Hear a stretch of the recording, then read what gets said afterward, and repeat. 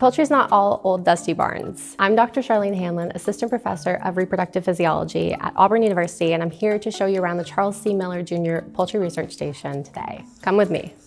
So this is the feed mill. This is where everything that the birds eat on the farm is made. This is where all the eggs get stored. We want to collect them here for a few days so that we can have everything stay at the same embryonic age and all of our chicks will hatch at day 21. This is our incubator room. So you can see that we have 4 nature forms here. Each of these can hold about 1,080 eggs. So once they come and hatch out of those incubators, we bring them in here.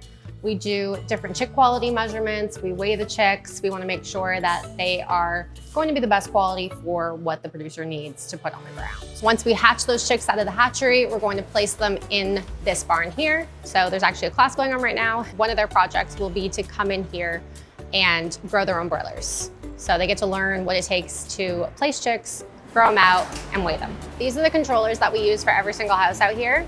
It tells us the temperature, how the fans are running, how much water is being consumed, what the humidity is. And this panel can be accessed from my phone as well. So I can sit on my couch and make sure that the birds are doing exactly what I need them to be doing.